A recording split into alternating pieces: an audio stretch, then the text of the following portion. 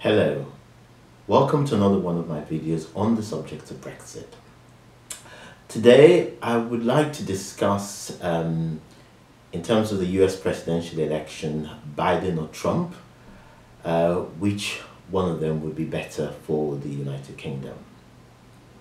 Now, before I get into that, I'll just briefly say that the latest information in terms of the talks was a statement by Ursula von der Leyen, the president of the European Commission, who said that the talks were going well. What that means, they're making progress. What that means, who knows? Now, let's get back to Trump and Biden. Obviously, there's the question about who is going to win, who does the United Kingdom not necessarily want to win, but who would be best for the United Kingdom. Now, the starting point has to be, what does the United Kingdom want? The United Kingdom wants a trade deal with the United States. Who is it more likely to get it from? Now, based on the statements by Donald Trump and by Joe Biden, it seems to me that in terms of leading that it would be Donald Trump. It's a different question about whether or not he can deliver it. And remember that in the United States, you need both houses of Congress to pass any deal reached by the president. And the likelihood is that at least the House of Representatives will stay under Democratic control. With the Senate, we're not so sure at the moment. And in terms of Biden's position has been focusing on the Northern Ireland Protocol and, not wanting, he would say, anything to happen in terms of the Good Friday Agreement. So the position in terms of the two presidential candidates, it would seem on the face of it that Donald Trump will be more favorable to the United Kingdom, but never forgetting that for both of them, the interest of the United States comes first. Now, when you also look at it, in terms of Biden, if Biden came in, what would be his priority? His priority would be about repairing relations with the European Union. Now, what is in the UK's interest? Is it for, say for example, Trump to have him continuing the conflict with the European Union, or would it be Biden trying to prioritize and repair relationships with the European Union? Now, I'm taking away let's put aside for a moment the issues that people have in relation to Trump or in relation to Biden. The way I look at it, a lot of things that happen in America do not have any direct effect on the United Kingdom. The issue I tend to think about is that it's not about whether or not they have a conservative or liberal Supreme Court judge. It's more about what the United States can do that would affect the UK in the wider sense, whether in terms of economic or in terms of military ventures.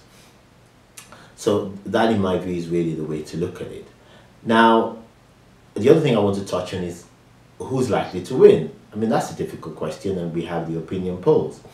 Now, the last time we know the opinion polls got it wrong, and the starting point I say is that with the United States and the way the electoral system works, one must disregard completely the national polls because they don't mean anything. The issue is about the Electoral College and where the votes are going to come from, the states that are likely to flip. And specifically, we're talking about places like Wisconsin, Ohio, North Carolina, materially Florida, Pennsylvania. Those are the key states. That is where this election is likely to be won or lost. And when you look at the opinion polls, that in terms of those states, the race is a lot narrower. And you also have to look at the margin of error. The margin of error suggests that what could be seen as a lead for Biden may actually be a lead for Trump. So as far as I'm concerned, when we look at the election last time, on my part, I wasn't actually surprised that Trump won, because for me, I was thinking at the time about the Rust Belt, the Midwestern states, the key issues that people are thinking about, and it's not necessarily what is represented by the media. That is what people are necessarily thinking about. And also, you do these opinion polls, and one of the issues is about when people say they don't know, how do you break that? How do you attribute it to the relevant candidates? Somebody may say, I don't know, but maybe they really know who they're going to vote for.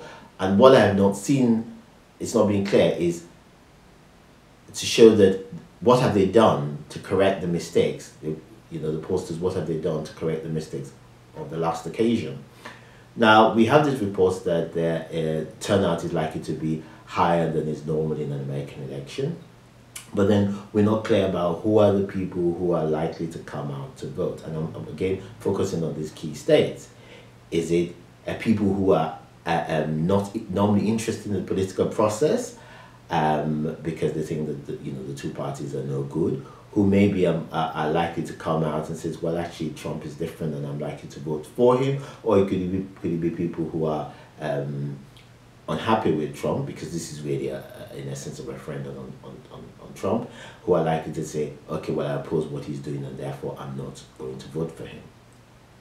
And so where are those extra votes? Where are they likely to fall? And that is something that we're very unclear about. I mean, obviously the media have, and I think with most of the media, I mean, there are exceptions, it's clear that they are, which side that they are on. They're very much against Trump. But what is not clear is that they will have the influence, because what we know is that people do not get their news these days with the explosion of alternative media, in the sense of whether you're watching on YouTube or on Facebook. You really have another way of getting your news and not necessarily having to rely on, I remember, much younger days watching, the 9 o'clock or the 10 o'clock news as the definitive source as to, reliable news. People get their news in very different ways. And whether or not the pollsters are in touch with, people to really know what they're thinking.